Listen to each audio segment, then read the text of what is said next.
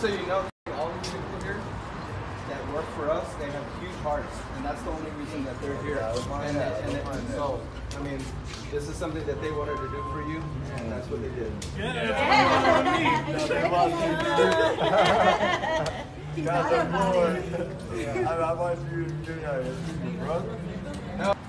We're blessed to be the vessel here, but the reality is that all of El Paso loves you, Tony, and we're here for you.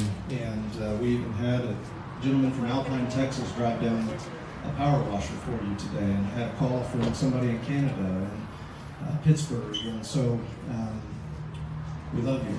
And I'm going to say a quick prayer for you, and then we'll get you inside. And we're going to honor Tony's privacy and ask for the media to remain up here.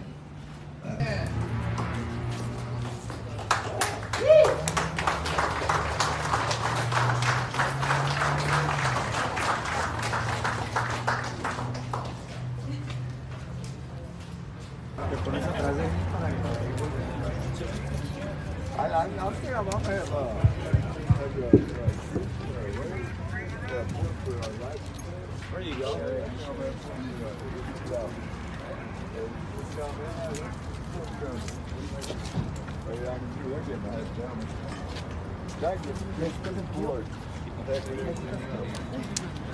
Thank you.